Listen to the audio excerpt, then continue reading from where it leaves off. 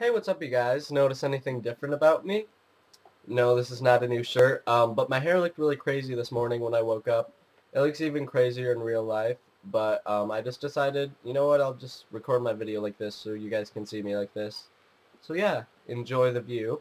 And I guess I'll just get to the books I got this week, because there are a lot, and this is my second time trying to record this video. The first time it was way too long, and I didn't even get to the ebooks yet. So let's get going.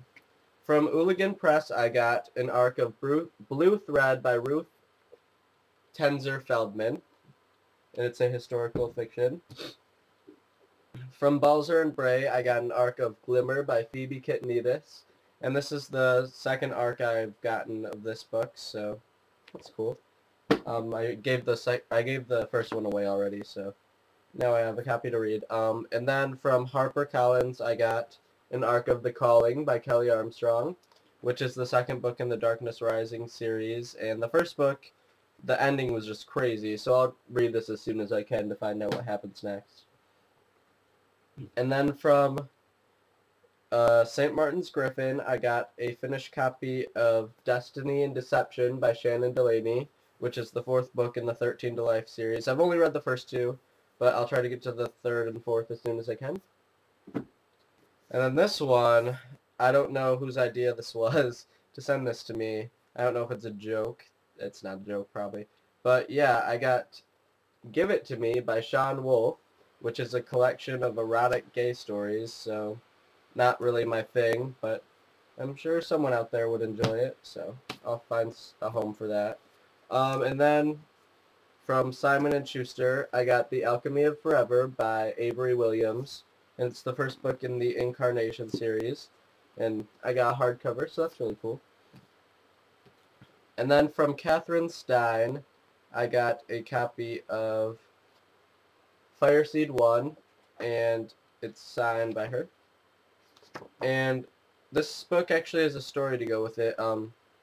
She submitted this book to Entangled Publishing, who I interned for, and they didn't accept it, but I read it when she submitted it, and I really liked it, and now she chose to self-publish it, and it's already gotten great praise. It has blurbs from Amy Kathleen Ryan, Carolyn McCullough. Amy Kathleen Ryan wrote Glow. Carolyn McCullough, I can't pronounce that, wrote Once a Witch. So yeah, and this one has illustrations throughout it, and it's a really science fiction-y book, and I don't usually like science fiction, but I actually did enjoy this one, so that's good. Yeah, so go pick this up. And those are all the books I got for review this week, but Rachel from the blog Fiction, we did a trade, and I got 3 books from her this week, all hardcover. The first one is The Fault in Our Stars by John Green, and it's signed. There's no, like, Hanklerfish or anything cool, but green squiggle. And this book, I've heard instant classic in one review. I've heard the only book to ever make me cry. So I'm really excited to read this one. I've read Paper Towns by him, and that's it. So I think before I read this, I'm going to go back and read his first 4 books in the order they were published, so I can really appreciate this one more. So yeah, definitely pick this up though, because John's awesome. And then from Rachel, I got Triangles by Ellen Hopkins, which is her first book for adults.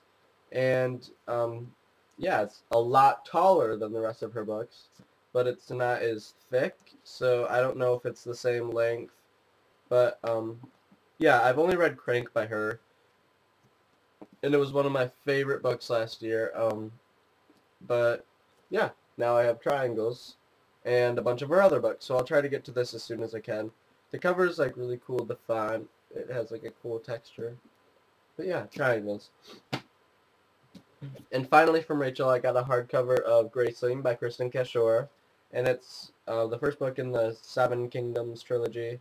And I have the paperback, but I just wanted the hardcover so it can match my copy of Fire and my copy of Bitter Blue, which I'm getting when it comes out. I haven't read any of them yet, but they're supposed to be awesome, so.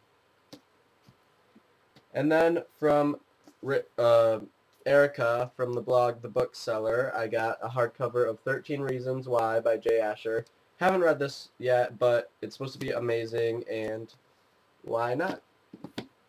And then from Rachel from the blog Paper Cuts, I got a hardcover of Behemoth by Scott Westerfeld, the second book in the Leviathan trilogy, and it's hardcover, so it matches my copy of Leviathan, so that's cool.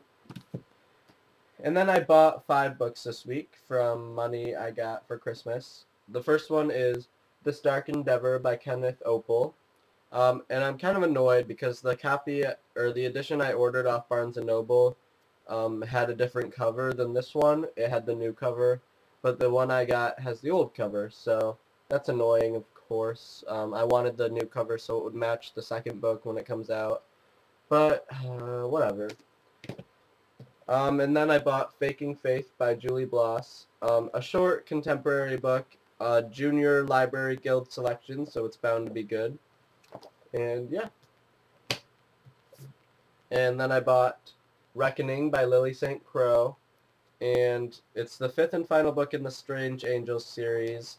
I have not read any of them yet, but I do have all 5. So,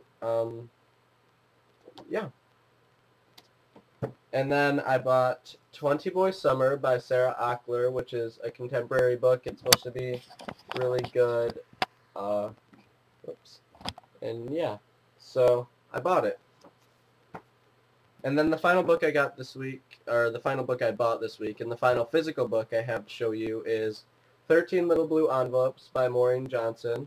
And it's supposed to be a really fun contemporary book, and it travels across Europe. And yeah, so the new cover is really awesome. So those are all the physical books I got this week, but I did get a lot of ebooks, so definitely go check those out. Keep watching, and I'll see you guys soon. Bye.